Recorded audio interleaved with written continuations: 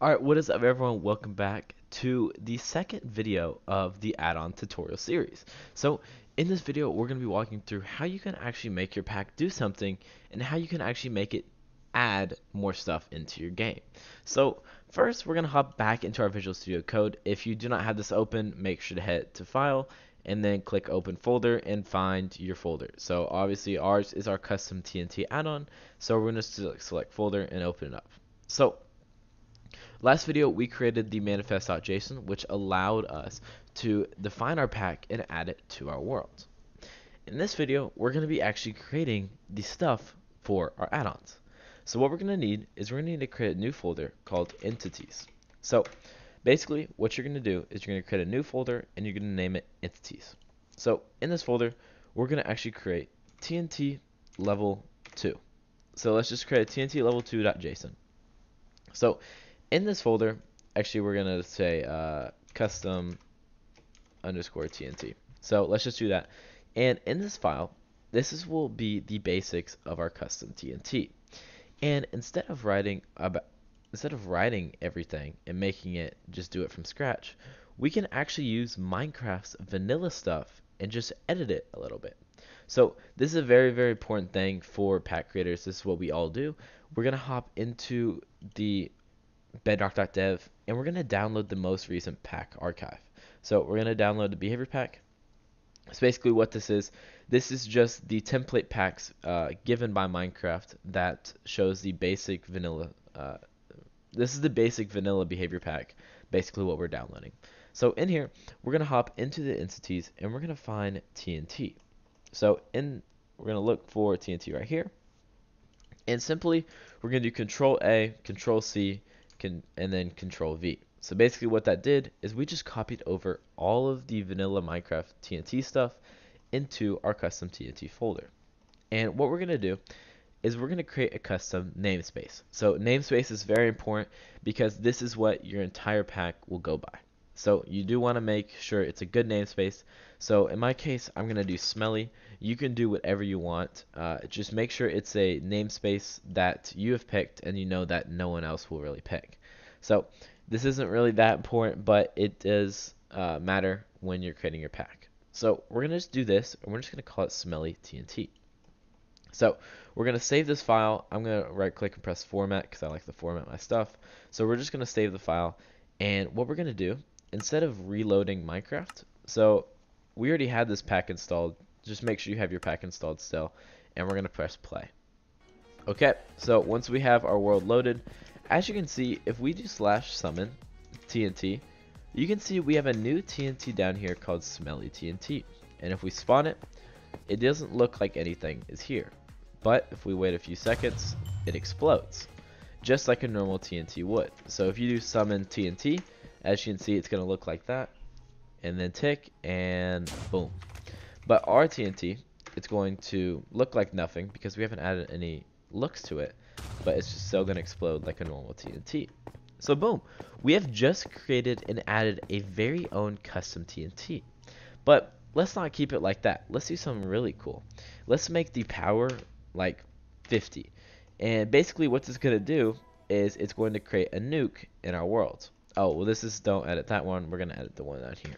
So we're going to make it into power 50. And all we have to do is reload our world.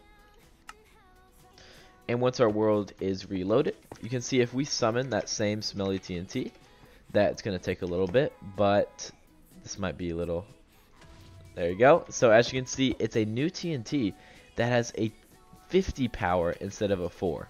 So all I did was change this little number right here next to the power, and it changed our TNT into a huge explosion instead of a small tiny one. So it is that easy to create add-ons and create custom TNT. But the other side of add-ons is the resource pack. And the resource pack is very important because it does all the looks for the game. So in creating a resource pack, what we're going to need to do is we're going to hop back into our combat mojang, which we discussed in the last video. If you don't know what I'm doing, make sure to watch the last video to get back into that. So we're going to go into our combat mojang, and instead of going to the behavior packs, we're going to go to the resource packs. We're going to create a new folder called Custom Tnt, and then we're going to say res.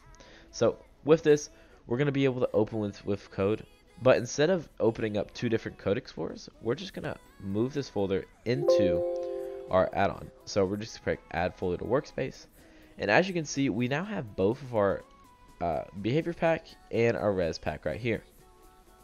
So with this, we're going to need the same manifest.json, so we're going to do that, and instead of rewriting all this, we're just going to copy and paste it over, and we're going to say add res to this. We're going to change this to resources, and we're going to generate two new UUIDs. So this is redundant what I've done in the last video. If you don't know what I'm doing, make sure to rewatch that. But basically, we're just copy and pasting these UUIDs back into here. And once we have those back into here, you can see we should have a resource pack added to our game. So we're actually going to have to reload our entire game, and we're going to reload it, and it will show the resource pack in our world. Okay, once we have our game reloaded, we're going to hop back into our world, and then we're going to apply our resource pack right here. So let's just apply the pack. So you can see we have Custom Tnt add-on res, and our behavior pack Custom Tnt add-on. So we probably should rename that to behavior pack, but it doesn't really matter that much. So we're going to click play, and if we load into our game, you can probably see nothing has changed. So if we do summon smelly TNT, you can see there's still no texture. And the problem with that is we don't have a texture defined for our custom TNT. To do that is very, very simple. So what we're going to do is we're going to hop into our resource pack, and we're going to create a folder called entities. And in here, in this folder, we're going to be able to create a folder for our TNT. So we're going to say custom_TNT.json. And instead of obviously doing all the work, we're going to copy into this resource pack, and we're going to download the resource pack off of bedrock.dev. So what we're doing is downloading the vanilla resource pack from bedrock.dev, so we don't have to do it ourselves. So once we have this loaded up, we're going to open this up. And if you are wondering what I'm using WinRAR to view this. If you're on Windows 11, you should have an automatic viewer, but WinRAR allows for Windows 10. And in here, we're going to go into entity. Oh, I meant to name this entity, not entities. Okay. And in here, we're going to be able to copy over anything we want. So this is, yeah, this is the resource pack. So in here, we're going to copy over the TNT. So we're going to find TNT in here. Okay. This is the TNT minecart. We're looking for the TNT entity. So it should be somewhere around here. Okay, so we're just going to copy over the TNT minecart because we can't find the TNT. But simply it's going to be the exact same thing. So we're going to copy this over, and we're going to paste this into our custom TNT file. And in here, we're going to rename this to our namespace, that which we had. And if you remember, this is the identifier is going to be exact same as the identifier up here. So this identifier, smelly TNT, will need to be the same identifier right here. Once you have that loaded, we're just going to define our pack. So for our custom TNT, we're going to need a model. So we're going to need a folder called models, and we're going to create a folder called textures. So this is very, very important, because what we're going to be able to do is we're going to be able to open up the models folder. What we're going to do is just open models. We're going to do a folder called entity, and in here we're just going to copy over the TNT model, which should be somewhere around here.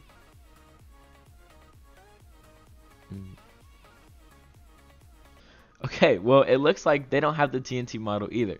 So basically what this is going to be doing, and I'm kind of glad they don't have that, because when we can now hop over into Blockbench. So if you don't know what Blockbench is, it's basically a creation studio that allows you to create models and textures super, super easily. So I already have this installed, but for you guys, you will need to install this for your device. And this is the most important thing you're going to be using for resource packs. So I'm going to open up Blockbench. Oh, actually, I do not have it installed because this is a new PC. Okay, we're actually going to walk through the installation of Blockbench. Basically, you're going to click Windows, Installer, and once you have Blockbench open, okay, it's done installed. We're going to click on the full file, wait for it to open. Okay, so once you open it, it should say installing, please wait. And it should open up Blockbench, and we're going to click allow, so we give it access. And now you can see we have Blockbench open up and ready to use. So what we're going to be doing is we're going to open up our, well actually we're going to be creating a new Bedrock entity. So you're going to click right here, and we're going to do create new model. File name is going to be smelly TNT, or actually put that as our model identifier. The file name is just going to be Custom Tnt. So copy this exact stuff. We're going to click confirm. And in here, we're going to be able to create a custom TNT. So what we're going to be doing is we are going to resize this. Let's just make it a block long. I'm not too good with models, but I am good with behavior packs. So you can probably create a better model than I can. What I'm going to do is we're going to create a custom little TNT. And alright, that looks good. So we have our custom TNT. I think it's a block. Oh, okay, that's perfect. So you can see 16 by 16. Looks like, oh, we need to do, there we go, one bigger. So there we go. You can now see our TNT model is in direct proportion to our texture. So what we're gonna do is we're gonna head over to Paint, and this is so simple. All we're gonna do is you guys probably do better, but I'm just gonna, oh, we actually need to create a texture.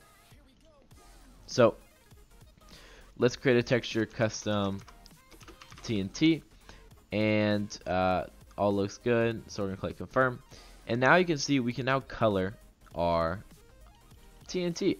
So we now have our custom TNT, which we can color. We can do a little paintbrush, and let's just say custom. So hard to do this, but you guys can probably make a way better model. I can custom TNT, and we're gonna do a little smiley face because I like my TNT. And let's do a little green. Let's say nuke. Okay, so there we go. We have our custom TNT. We're gonna do some scribbles down at the bottom. So as you can see, it is so simple. And now once we have this added, we're gonna click the download button right here. We're gonna back into our com.mojang, our resource packs, our custom TNT res, textures.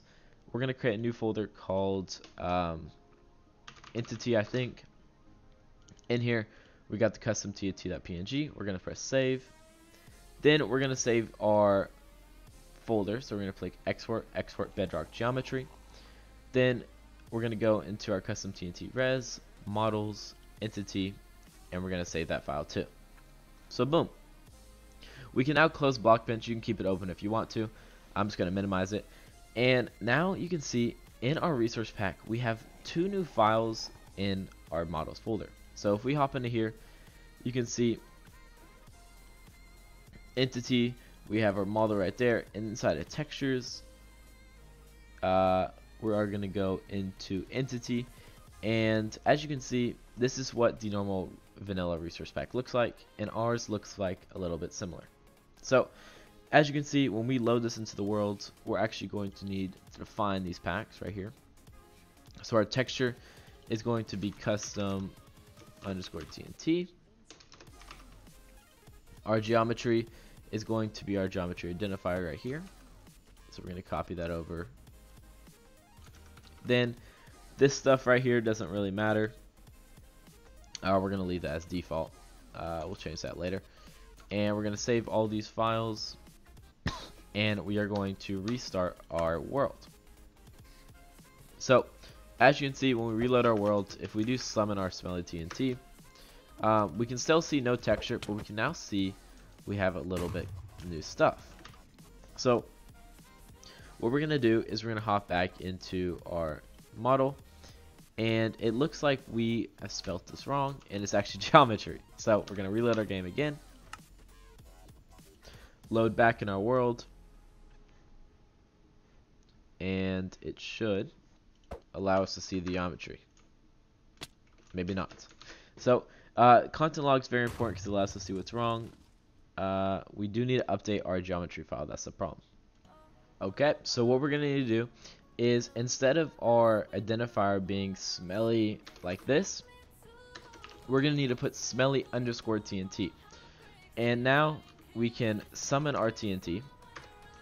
And as you can see, our texture looks exactly like the texture we created. And boom, there we go. We've created a custom TNT for our Minecraft worlds and add-ons. So this is the second part of the tutorial series, and I will see you guys in the third part of the tutorial series, where we actually get in depth and making animation controllers, animations, and making everything look so good. So I'll see you guys in the next video. Peace out.